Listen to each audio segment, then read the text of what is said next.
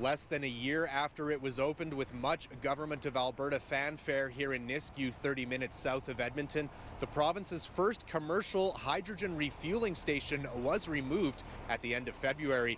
Owners of this truck stop where the refueling station was located telling City News it happened after the U.S. company who owned it filed for bankruptcy. Everybody look up! Everybody look up! In March of last year, Alberta's Premier Danielle Smith and cabinet members were on hand to celebrate the opening of the hydrogen refueling station, with Alberta's Premier touting the alternative energy as a key part of the province's alternative energy future. In a phone call with City News, owners of Blackjack's Roadhouse, 30 minutes south of Edmonton, where the refueling station was located, telling me while there was a lot of interest and use of the fueling station, with the nearby Edmonton International Airport expanding their fleet of hydrogen cell vehicles, and despite a $500,000 investment from Nikola, the company who owned it, the U.S.-based company struggled with regulatory approvals to open and use a portable hydrogen refueling station.